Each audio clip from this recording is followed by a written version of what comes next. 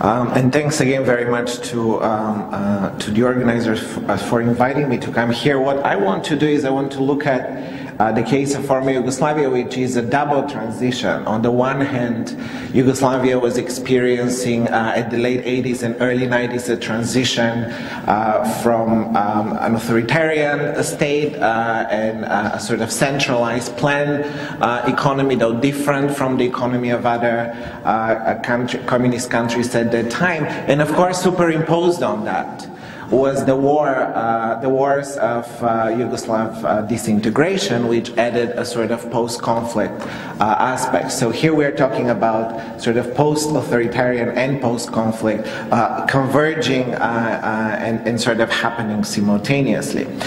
The reason why the Yugoslav case, I think, is important and interesting is first because the character of the conflict is very similar to the character of conflicts that we see in the sort of post-Cold War period. First of all, these conflicts tend to take place in authoritarian regimes which are under pressure from globalization to liberalize economically or politically.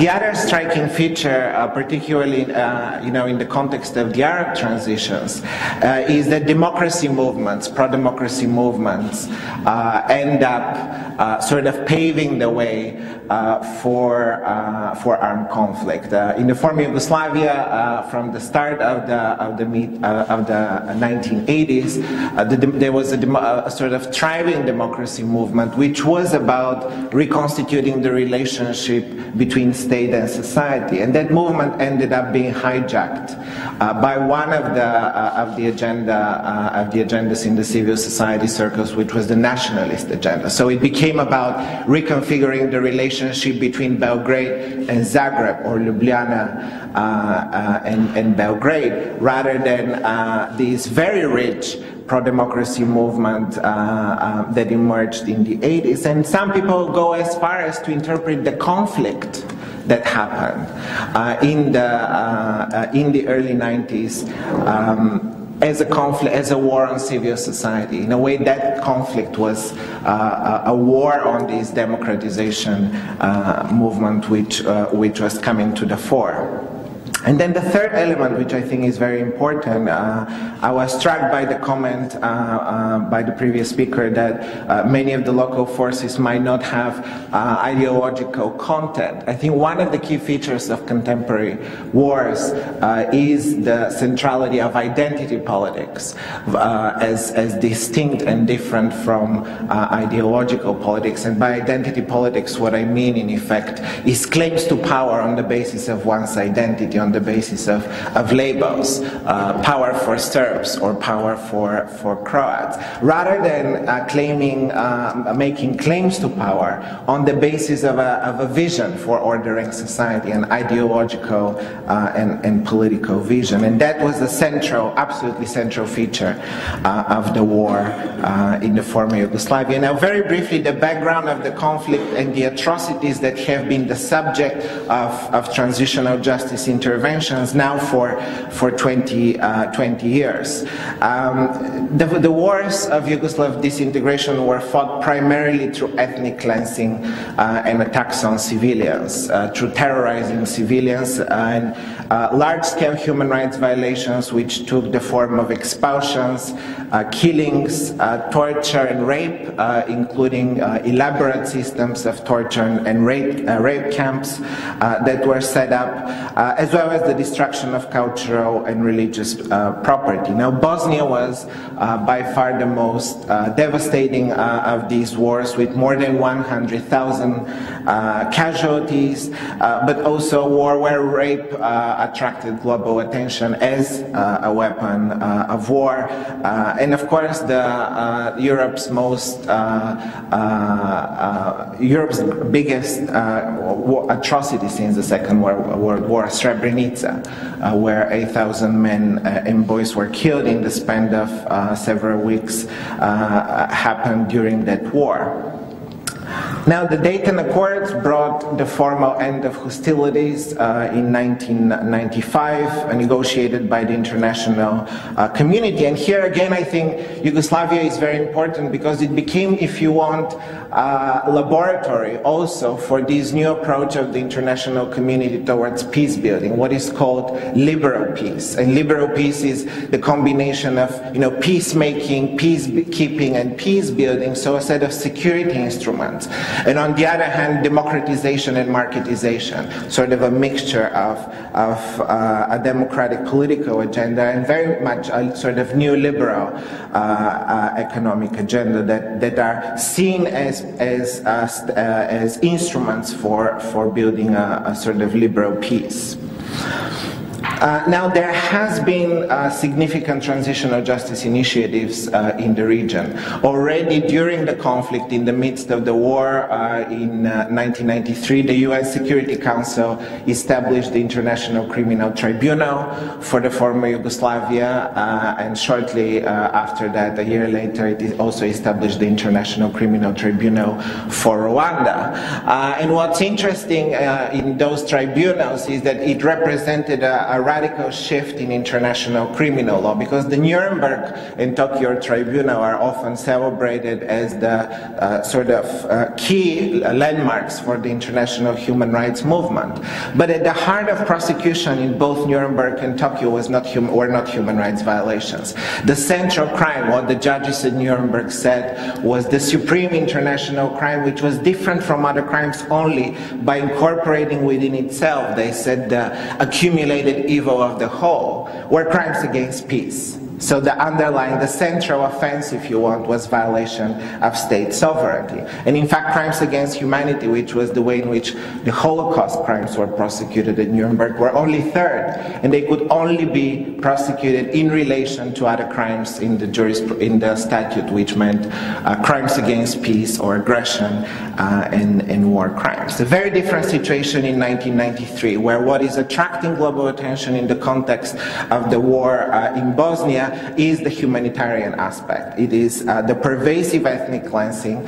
And so in establishing the tribunal using Charter 7, so this is explicitly framed as an instrument for maintaining international peace and security of the Security Council mandate. What attracts attention and what is sort of at the heart of the reinvention of international justice that takes place at the time is precisely ethnic cleansing. So it's not the waging of aggressive wars, it's human rights violations which are committed in the context of ethnic cleansing, reaching genocidal dimensions in places like Srebrenica. So far, the Yugoslav Tribunal, which is at the very end of its operations, has indicted 160 individuals, and around 30 of these indictments have been stalled because usually of the death of the indicted individual. But so far, we have 74 convictions, 18 acquittals, 20 cases are pending, including some of the most important ones regarding Bosnia, the Bosnian Serb military and political leadership. Radovan Karadzic and Ratko Mladic are both currently on trial, and these cases are pending. But also the tribunal initiated a policy of reverse transfer. So rather than individuals being transferred from the region to The Hague for prosecution, a number of cases have been transferred from the Yugoslav Tribunal for prosecution in Bosnia, Croatia, and Serbia, and for that purpose a set of local structures have been established. So in Bosnia we have a special war crimes chamber, which is a mixed chamber that has both international and domestic staff and applies both domestic and international law. In Serbia there is a special war crimes chamber as part of Belgrade High Court, and a sort of twin chamber for organized crime as well. And in Croatia, 4 domestic courts, district courts, were designated as special courts for prosecuting war crimes, and they were given extraterritorial jurisdiction, so they could take up crimes from other regions, and these are Zagreb, Osijek, Split, and Rijeka. So there have been a substantive numbers of domestic cases. By far the most significant contribution of domestic trials has been in Bosnia, and by far the most controversial in terms of the politics around it, and I'll get back to it later. In Bosnia, there have been several failed attempts for official truth commissions that would be national commissions, frustrated for a variety of reasons. There has been one commission that looks specifically at Srebrenica, and that was a commission with a lot of established under a lot of international pressure. You may know, but the Dayton Peace Accords established effectively an international protectorate, and the High Representative of the international community was key in getting, Republika Srpska, the Serbian entity of today's Bosnia, to agree to that commission. Now, when the commission published a report providing what many people saw as certainly not complete, but a level of recognition for the atrocities, the massacre in Srebrenica, the response has not been very positive from affected communities. There was a sense that this was done under international pressure, and it did not in any way reflect a sort of politics of recognition in Republika Srpska. There have been a variety of restitution and reparation measures for property, for disability benefits, and a number of other initiatives, and although they have been important, I think again on the issue of restitution and reparation 20 years later, with massive support from the European Union. I mean, just to put this in perspective, there are estimates that, I think the statistics is that the international community has invested in Bosnia around 20 times more than what was invested in the Marshall Plan, with the Marshall Plan in Europe after the Second World War. So you can imagine the amount of engagement and investment because this region was seen as eventually going to be integrated in Europe. We have seen an unprecedented level of attention and support, and despite that, these problems are outstanding. And similarly, in relation to vetting, there has been some improvement in those parts of the former Yugoslavia where the international community has pushed for vetting. And by vetting, I mean rather than lustration, which is a way of removing or barring access to certain public office for a group of individuals because of association with a regime or criminal organization. Vetting takes an individualized approach. So there was recertification of the police in Bosnia, where each policeman had to go through a process of vetting whether or not they had participated in, or they could have participated in human rights violations. Now, this is not a judicial process, but it's a quasi-judicial process, and people are sort of incorporated or not in the new security structures based on in part on this human rights vetting. In other parts, however, as a result of the wars and the way in which the wars, both in Serbia and in Croatia, entrenched the regimes of Slobodan Milošević and Franjo Tuđman, what we've seen is almost reverse vetting. Over the years, these institutions have been, from these institutions, those who might be dissidents, those who might be resisting the politics, the nationalizing politics of these regimes, have been removed from the judiciary, from the police, and it's the wartime elites, those networks that effectively prosecuted the war, that waged the war. These are the elites that are now in control of state institutions. A very sort of recent example from Serbia, there was the chief of staff of the Serbian armed forces is someone who was a commander of Serbian forces in Kosovo. A number of of cases at the Yugoslav Tribunal have established the commission of crimes in that part of Kosovo that was under his control. And when human rights organizations published the brief effectively calling for his removal when he was elected. This case was transferred to be sort of considered by the War Crimes Chamber, and the War Crimes Chamber said there is not enough evidence to initiate prosecution, and he remains the head of the Serbian armed forces. So what we see, rather than transition and sort of radical break, what we see is continuity in terms of the elites, but also in terms of the underlying ideologies. And now I turn to reconciliation. It is widely seen as a failure. I mean, the fact that 20 years later, after so much investment in state building and peace building, the European Union still has to have military forces. There is still a much smaller, but there is still a peacekeeping force in Bosnia, which is seen as necessary. There is also the continuing bullying, particularly of the elite in Republika Srpska, the Serbian entity, that whenever certain types of reforms that are politically sensitive and that challenge the interests of these wartime networks, which became entrenched during the war, whenever these types of reforms, constitutional reform or police reform, is put on the agenda, there is resistance from Republika Srpska and its leadership, and there are threats that Republika Srpska will once again try to secede. So the state is kept sort of in a permanent state of instability. In fact, what we might be seeing in many cases is regression. I mean, when you ask people from an earlier generation about the war in Bosnia, why was the war so brutal? They said, well, the war was so brutal because we didn't hate each other. The extremist nationalist groups had to create these mutually exclusive identities by using force. They had to break up communities. I mean, Bosnia, where the war was most vicious, was also the part of former Yugoslavia with the highest percent of intermarriage between ethnic groups, 25%.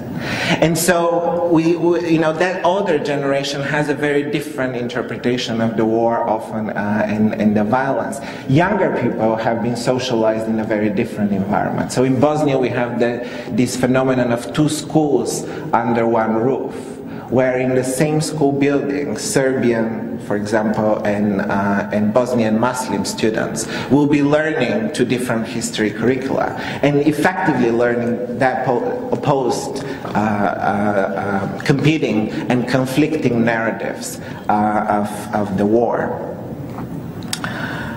Now, what are the problems with reconciliation? One of the issues is, of course, the term itself. There is in the context of Bosnia, the term reconciliation is very problematic because the term assumes that those that need to be reconciled are ethnic communities. It is framed in inter-ethnic terms, and therefore it ends up feeding the nationalist narratives. It ends up legitimizing those extremist groups that try to create these mutually and managed these mutually exclusive nationalisms through the use of force, through the commission of atrocities in the context of pursuing ethnic cleansing. So in a way, a sort of inter-ethnic reconciliation reproduces this problematic framing of the conflict and ends up legitimating the same entrenched ethnic elites and their wartime networks. The conflict, on the other hand, is increasingly seen as in a sort of different framework, rather than a contest of wills between two sides that might have legitimate grievances. And the conflict sort of is an expression of these grievances. Increasingly, the way we understand the conflict is as a mutual enterprise. What one can see is that the ethnic elites, the nationalists, which hijack the democratizing movement, can be seen as involved in a both political and economic mutual enterprise, because their claim to power depends on the existence of a radical exclusivist on the other side. So there is the political project of dividing up and splitting up and ethnically cleansing, but also huge economic benefits that these actors accrued both during the war and after the war. I mean, in these wars, often political violence, criminal violence is very, very difficult to separate. And so, in a way, one could argue that that if one takes the mutual enterprise approach, the cardinal problem, the cardinal sin, if you want, was the Dayton Peace Agreement. Because what the Dayton Peace Agreement, which the international community negotiated and continues to be celebrated as a big success because it ended the war. Well, in fact, one could argue that the peace was a product of the locals. Ethnic cleansing had been effectively completed. Srebrenica and Jepa were the sort of last remaining parts that the Bosnian Serbs wanted. And once they managed to overrun those, they were ready not for peace, but they were ready for international sanction of the gains of ethnic cleansing. And they needed that international sanction, and in a way Dayton provided that. Holbrooke was the negotiator of the international community, and he provided precisely that. He brought together the extremists, and he rewarded them de facto. How? First, by providing for power sharing, and a power sharing agreement which brought together these ethnic elites and their wartime networks, and effectively created a certain type of politics that can never be inclusive. It is exclusive by default because your political participation in the Bosnian political order after Dayton is mediated through your ethnic identity. So you can only participate in politics, in government, as Serb, Croat, or Bosnian Muslim. And in fact, the discrimination, from a human rights approach, this has been so problematic that the European Court of Human Rights, in a case involving a Roma and Armenian who challenged Dayton on the basis that they could not run for certain high-level positions because they were not members of the three constituent peoples of the Serbs, Croats, and Bosnian Muslims. The European Court did rule in their favor and found the entire constitutional order that was established by Dayton, de facto in violation of principles of non-discrimination and in violation of the prohibition of ethnic discrimination. Now, in a way, what one could argue is that also undermined the prospects for genuine justice and accountability. While the international community was busy setting up international courts at one level, at another level it was integrating these elites and these wartime networks further and further. So in Dayton, the key negotiators were the president of Serbia, the Serbian leadership and the Croatian leadership, Milosevic and Tudjman. And so they were strengthened. These very repressive, criminalized regimes were strengthened in both countries, and of course 3 years after Dayton we had another wave of ethnic cleansing and another sort of major war, which was Kosovo. And so in a way what one could argue is that the mutual enterprise that the war incorporated, that the war involved, this mixture of political and economic interests that converged in the politics and the pursuit of ethnic cleansing, of exclusivist nationalisms, the mutual enterprise of the war became entrenched in the very political order and constitutional order with Dayton. Are there any alternatives? And I'll end on this note. Well, I think alternatives have to be thought of as moving away from the ethnic framing and from the entrenchment and legitimation of the ethnic elites and their wartime networks. And there has been, because any type of legitimation, even just the term reconciliation, as long as it invokes this inter-ethnic framing of the conflict and what the underlying problem is, in a way, inevitably ends up legitimating and strengthening both the elites and their criminal enterprises and the mutually exclusive nationalisms in the region. So one very, very interesting and in my view very promising alternative is in effect an alternative types of politics, and it's an alternative politics that is coming from the bottom up and that uses transitional justice and sort of recognition of the atrocities and abuses that were committed as a way of thinking about and opening up space for an alternative politics. And here I refer to the RECOM initiative. The RECOM initiative is a regional civil society initiative in the former Yugoslavia, which effectively demands from the states in the region to create a regional Truth Commission. There have been huge problems for transitional justice in the former Yugoslavia because, unlike other transitions that are happening as a result of dictatorships, here the conflict was effectively regional and transnational. So for every type of transitional justice mechanism, whether it's a trial or reparation case, you have the situation that victims, perpetrators, witnesses, and evidence are often on different sides of today's borders.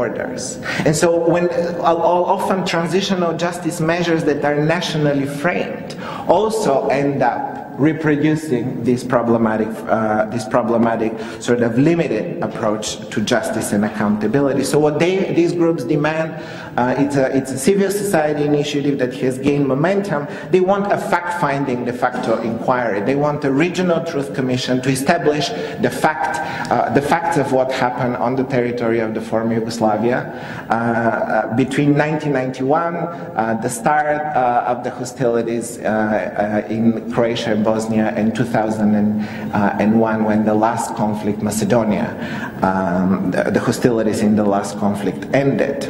Now they have really energized civil society because their approach to this has been regional consultations.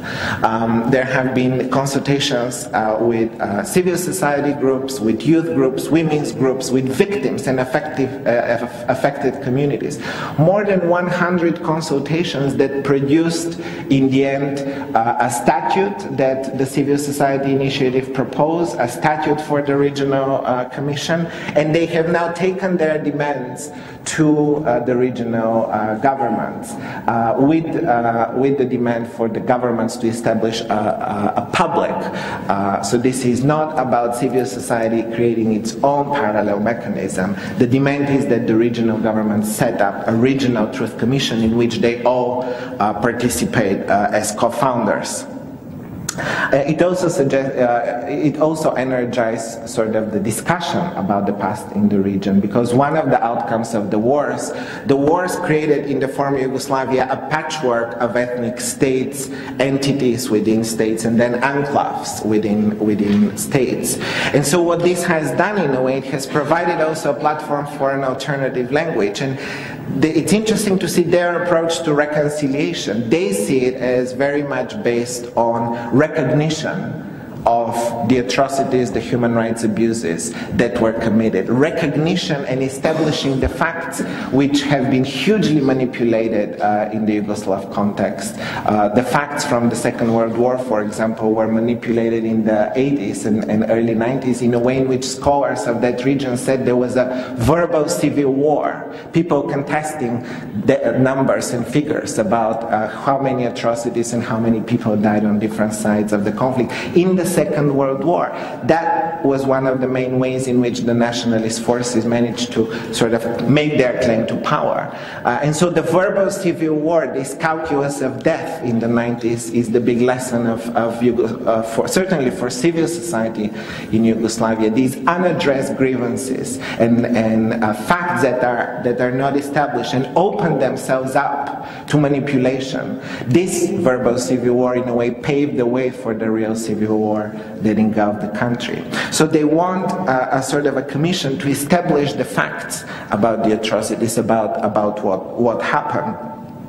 And it is also, in a way, is a model of a different type of inclusive politics, because the inclusive politics in the Balkan context, which has fed into and reinforced the power of these predatory ethnic elites, has always been about inclusive on an inter-ethnic basis. And the moment you adopt the inter-ethnic approach and the inter-ethnic basis, the moment you reassign individuals into ethnic communities, you end up legitimating the same actors, and you end up reinforcing the exclusivist politics which you're trying to challenge. And I think this individualized approach, the framework of establishing the facts of what happened through the prism of the victims of human rights violation is one promising direction for civil society and for politics in the region to go beyond the limits of the current politics of exclusion, but also of inclusion. And I think I'll stop there.